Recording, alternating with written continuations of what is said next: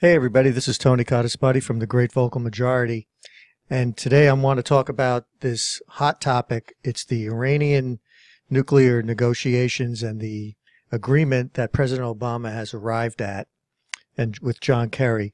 I want you to be prepared. There's going to be a blizzard, and I mean a blizzard of lies. Just flat out lies to you, the American people, about what is in this agreement. And I want to show you an example of the kind of lies that you're going to be subjected to. Now here in this is a Jake Tapper interview of Ben Rhodes, a national security advisor, and listen to what he says back in April about this plan.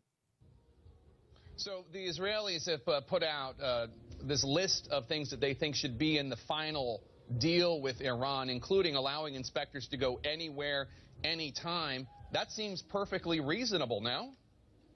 Well, Jake, first of all, under this deal, you will have anywhere, anytime, 24/7 access as it relates to the nuclear facilities that Iran has. You will also have... Now, before we go any further, I want you to realize what he just said. He said that we will have anywhere, anytime access. We'll continue this, but he pretty much just keeps reiterating the same point. Access to what about the military facilities? So what we'll have under this deal, Jake, is the strongest inspections regime that any country faces in the world. And what that means is if we see a site that we need to inspect on a military facility, we can get access to that site and inspect it. So if it's a suspicious site that we believe is related to its nuclear efforts, we can get access and inspect that site through the IAEA. All right, now you heard what he said.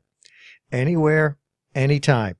That was a primary condition that the president set, that he said without that, he would not be able to sign any agreement. That was one of many other stipulations that Obama made to Kerry, and Kerry made as well, that said that they would never sign an agreement with a country that is so distrustful and untrustworthy as Iran. Now, I'm going to go to another. Now, remember, this is an interview in April, so not that long ago. Now, we're going to go to another interview just basically today. This interview is a little bit longer. It's Erin Burnett from CNN, and this was today, July 15th. I want you to listen to what Ben Rhodes has to say now about anywhere, anytime inspections. And you know, I understand you're saying they can go 24/7, but there is a process, right? You can't just say we're suspicious of this site, we're walking in tomorrow, walking in an hour. It's not that anytime, anywhere.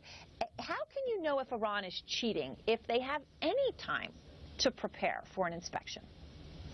Well, first of all, it is 24/7 continuous monitoring of their nuclear facilities. So we can see what they're doing in the facilities where they enrich uranium, again, where they operate centrifuges, where they have a reactor that will no longer be able to develop weapons-grade plutonium. We never sought in this negotiation the capacity for so-called anytime, anywhere, where you could basically go anywhere in the country, look at whatever you wanted to do, even if it had nothing to do with the nuclear program. That is not what he said in the interview with Jake Tapper. He said exactly the opposite of that. Now that the agreement has been agreed to, and it doesn't include anywhere, anytime inspections, listen to what this guy is telling you. He is lying. And you're going to get a lot of this from people like him, Obama, Kerry, every Democrat who supports this bill, or anybody, in fact, who supports this bill. These guys are liars. They are not to be trusted.